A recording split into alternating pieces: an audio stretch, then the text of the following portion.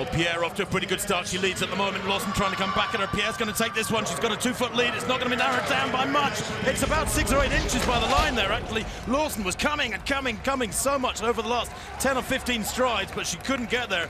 I reckon another 10 or 15 meters, and she might have made it, but Pierre takes it. That winning time confirmed at 7:08.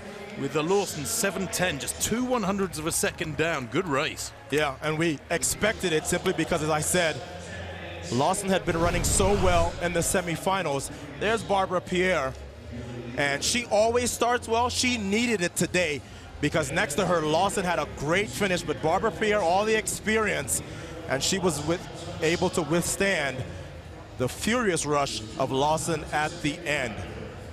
Pierre is third from the right. Good dry phase. The arms come up nicely to eye level.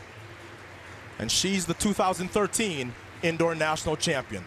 Look at how close it was as Lawson continued to close on Pierre. Just running out of room.